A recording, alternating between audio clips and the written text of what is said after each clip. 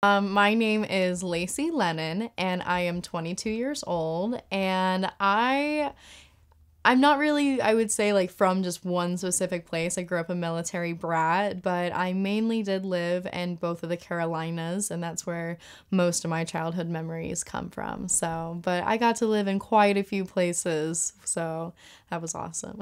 So, I started in the adult industry when I was 18, actually, because I wanted to be in the adult industry. Oh, before 18. And so, but of course I waited and, but I had first started out just with camming and I did it very lightly and I really wanted my family, approval. And, so it's just like, unfortunately, it's like I did it, to make some extra money and I wanted to slowly do it. But, my family's reactions, just by just doing cam was so extreme and I cared because I have a very small family and so it's just like I cared, I wasn't, I thought of it like a regular career and, so it's like for me, I took it a little bit seriously and I was like, oh, they don't like that either. And I'm just like, is there something else that I can do? And at that moment I was in college as an opera major.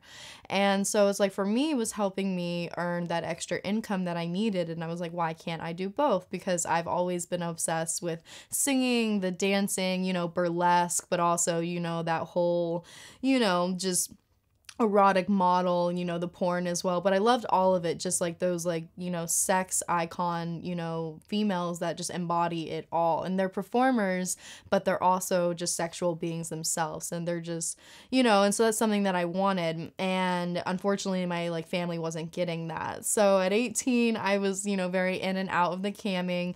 And then I took a break and I was working regular jobs, which is totally fine. I love them. And then I started stripping for a little while. This is around age 19. And when I wasn't a very good stripper, I'm just gonna be really honest. And I think that I was a good stripper, but there are just some girls that are just dancers. And, I think that they were amazing and they could really get into it. And so it's just like I would go home, with like a lot less money. And so I would always try to lean back on the camming, but like my parents would freak out about me being on the internet again. They're like, what are you doing? And I'm just like, man, I'm sorry, but I keep getting, and I'm just like, I'm not in trouble, it's like I'm not doing anything wrong, and so my parents started easing a little bit more on it. So at this time when I was, in college and everything, I was located in Nevada and I was really hurting for money and my parents are wonderful parents and I love them, still like dearly. And they know about like everything. They're really amazing. They're they don't approve, but they're also kind of like, what are we supposed to do? They're just like, you're a wild child. There's no stopping you. So they're like, please just be safe. And, I check in with them. I talk to my mom like every other day. So we have a great relationship. Sometimes we fight like sisters, more so. So I am around age 20 now and I'm really hurting for money, unfortunately, and my parents aren't able to help me, nor is, and I'm not trying to lean on other family. And I have a girlfriend who was in school with me and she had told me, why are you crying about living off of $20 a week when you could be working at the bunny ranch? She goes, look how beautiful you are. She's like, it's literally right down the street. There I go, and I meet Dennis Hoff, and I worked at the Moonlight Bunny Ranch and I lived and worked there for about a year straight, and it was wonderful. So Dennis passed away in October of 2018, and that was last fall, and that is when I made my debut to porn, and it was at the beginning of November of 2018, and so here I am now. Everybody says that we're all friends and that we're all, it's just like all of us are all kumbaya, we all love each other and this and that. But really it's just like there's so much more of that competitive side. And so like a lot of times we put on these facades to, the social medias and we're painting this like beautiful, beautiful, beautiful green grass. But I always love to say it's just like our green grass, it does have a fresh, paint of, green, paint on there right now. It's just like that's why it looks so green. It's just like because we're just repainting it every single, every other day. And the reality of it is like, things that I wish for us and, that I want us to have more of is, maybe like a little bit more rights, a little bit, less shame, a little bit, maybe like healthcare, maybe stop, hating, not being so supportive of each other, and like via social media, and like actually acting like it's like a real job, instead of crying to the social medias being like, my account got taken down. And I'm just like, okay. I'm just like, that's why we're not taken seriously though, because if that's just about it, because you know what real businesses do? Real businesses, when they fail, they start back up.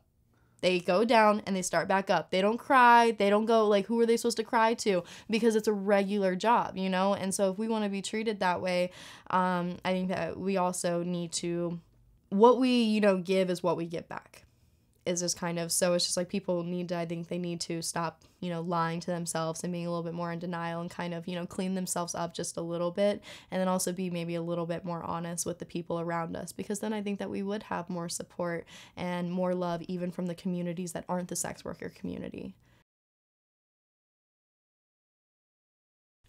Sometimes, actually, sometimes it is. Sometimes, oh man, sometimes it just depends, it really, for me, whenever I sit down with my talent, whether they're male or female, we go over our no list, and, I go over, generally 99% of the time, my no list is just don't degrade me. I don't want to feel like I'm less than you. I love if I'm going to be a little bit more submissive, or if I'm just going to be submissive, that's totally cool, but I don't want to be degraded, and I don't want to feel like I'm not worthy, or that like I've earned, the right to be like with this individual, and I'm just like, I don't want to go there unless, I'm with somebody who I feel extremely, in my personal life with. But other than that, I've never even come across that, anybody trying to do that. And that's always been on my no list, but it's nothing that anybody's ever done in the porn industry, which is quite wonderful. I'm like, in the real world, some of those people, you're like, what are you doing? Why are you putting your foot on my face? Like, you didn't even wash your feet. Like, I'm just like, come on. I'm like, that's crazy. But there are some people that you just have such amazing chemistry with, on set, that, when I give them that no list of just don't degrade me, and we ask, the director, what are you looking for? What type of vibe? And then we kind of get into that moment, because sometimes they really are just looking for a very fun, gonzo, go crazy, then other times they really do want a passionate, type of scene. And so I don't like to give a lot of no's, because I don't want them thinking too much. I want us to be as natural and organic. So for me, I allow each one of my scenes to be as organic as possible. So it's really actually up to our honest chemistry that this person, whether there's more than one person, or just, her and I, or, him and I. So it's just kind of like that.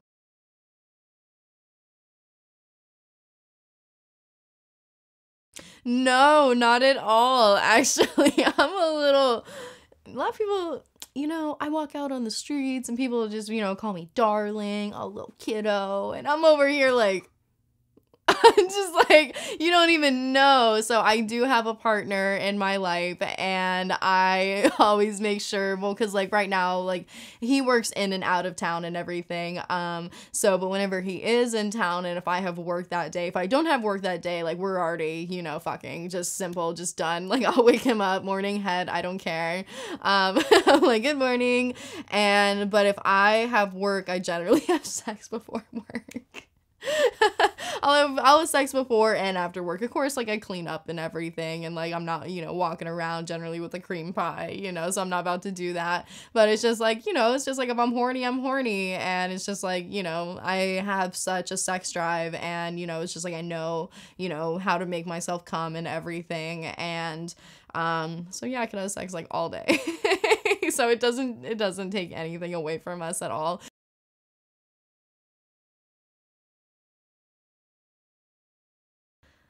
I think my private life sex is a little bit more vanilla, actually. Just because in, porn, there's a lot of times where they need the angles, they need you to open up. They really, they want really good shots, and for me, I really like, the intimacy, if I'm gonna be, well, I mean, there are some sets where they do allow that and they don't need you to open up or anything, but they're like one in every like 100. But in my personal life, I think that I'm very close in like the positions that I like. Like one of my like favorite positions, like if I get to be lazy, is like lay on my stomach and like I'll put a butt plug in my butt and then like I'll have like my Hitachi wand and I'm laying on my stomach and then so like I have my Hitachi wand like down on like my clit and then I have like a butt plug in and then I'm laying down so like lazy doggy and then like being penetrated from the back and it's just like I love that, you know. And then it's like even whether it's by like a man or a woman and even like if she had like a strap on, like I really like I love that feeling of like being really close and like being held and it's almost kind of like being spooned, but it feels better than if we were to do it in spoon, you know.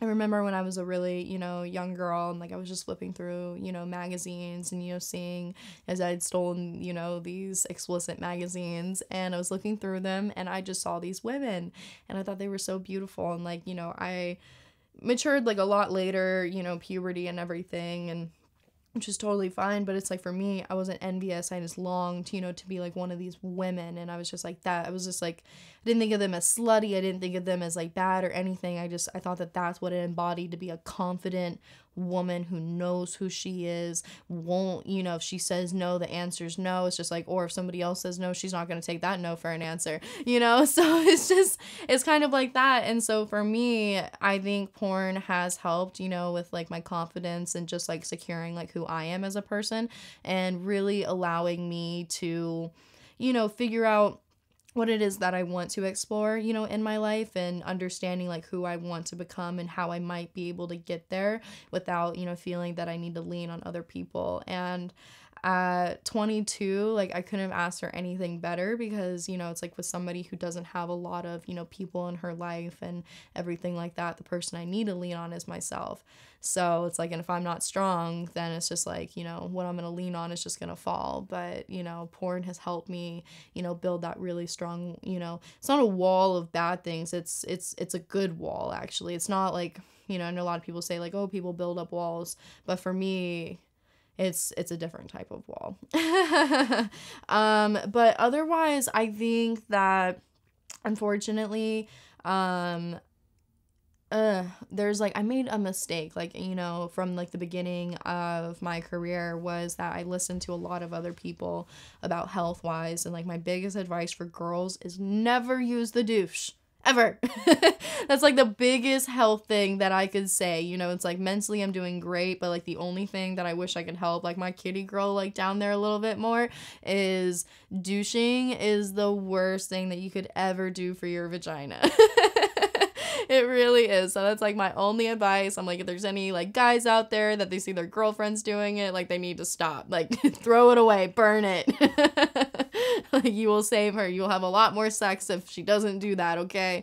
That's how I feel. Always listen to your body. I think that's also like my other biggest advice. Like if you feel that something is wrong, like get it checked out immediately. Don't even wait, don't hesitate, because your body is your brand. And you know, so it's like I hate to say body, you know, is your brand, because some people take that in such a negative, you know, connotation as well. But your body is your brand, and without your body, like you can't be a performer. It's just, you know, a dancer. Their body is also, you know, their brand. So it's just like if they didn't have their body, they also couldn't be a performer. And so it's like you really need to take care of yourself, and yourself does come first, no matter like what anybody tells you, puts in your ear, tells you, oh, you'll be a star, anything like that.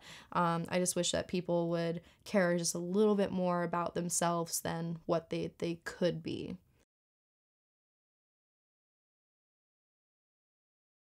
For me, Riley Reid was always a really big one. And then Joanna Angel was also a big one. I think, you know, I want to say Lisa Ann, but I feel like I need to meet her now because I thought that was so funny, because that's all of like growing up and everything. You know, my friends would always tell me, of course, when I say growing up, I'm just like, I have to remember, like, I'm just 22, so it was just a few years ago. um but my friends would always like, they'd be like, oh, you're like a super young version of Lisa Ann, and I always thought that was so funny. And so like I always watched like a lot of her stuff, and like her Sarah Palin, I thought that was hilarious. And then but it's just like now, like coming into the industry, it's just like now I need to like meet the people that I've idolized, because I used to idolize so many other ones, and now that I've met them, I'm kind of like, ah.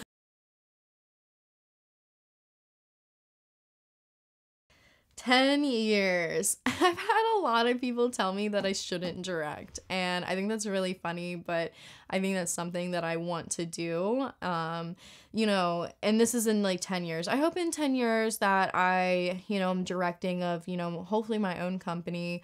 I really think that would be really amazing. I have lots of really cool ideas, and I don't want to give any away because people might steal them. But but I've already actually been writing scripts and everything.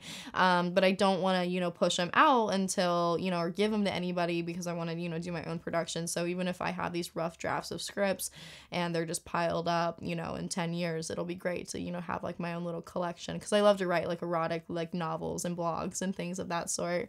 So I hope that I'm doing that in about 10 years. That would be wonderful. I also hope that, maybe I'll have a podcast, or, maybe I'll be able to be some sort of speaker advocate for sex education, because people aren't going to stop having sex. I'm just going to be really honest. It's literally been proven that there are more millennials than there are baby boomers now, which means all of our parents were having so much sex. Everybody older than them are having so much sex that there's so many of us now. There's more. So nobody's gonna stop. There's only gonna be more sex. So it's just like, why not have a positive, role model? And it sounds weird. It's like a positive role model for sex. Well, guess what? Your kids are gonna do it. Just don't know what else to say. So why don't we make it safer? Why don't we make it, a little bit more, out in the open, and normalize it? Because, when you take something away from a kid, then they want to sneak behind your back and do it even more. But if you put it all out on the table, then people are like, oh, Europeans, that they can, drink when they're a lot younger. And they come to America and they're 21. I went to college, and, these people, they're really, some of them, they would go ham every once in a while, but like 90% of the time, they're just like, oh, it's just liquor.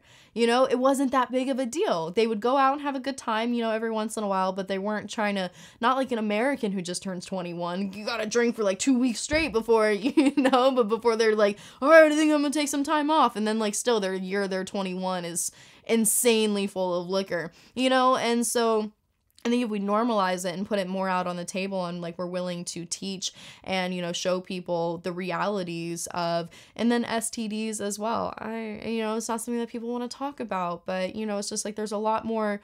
I just think that it would be really nice to have a podcast out there, like, to talk about this with people, to bring in people that they really enjoy, just to talk about sex just in general, to get more people, even to persuade people to get more in the research for, STD research, and, maybe inspire them by the podcast and making people understand, hey, we are having some of these issues that nobody wants to talk about because they're judged about it. So it's just like, but if we normalize it, then maybe we'll have people out there that'll be like, hey, I want to be an STD researcher, because I think that this is really important, and I think that we could really be saving a lot of people and doing really good, instead of, people, trying to get the biggest Brazilian butt lifts or, things of that sort. It's just like, instead with our community, we could push it, for doing something like that. So I hope that I'm directing maybe a podcast. I'll probably wait for my 20 year, let my life grow for some. I would love to have a book one day. I have a lot of really fun stories.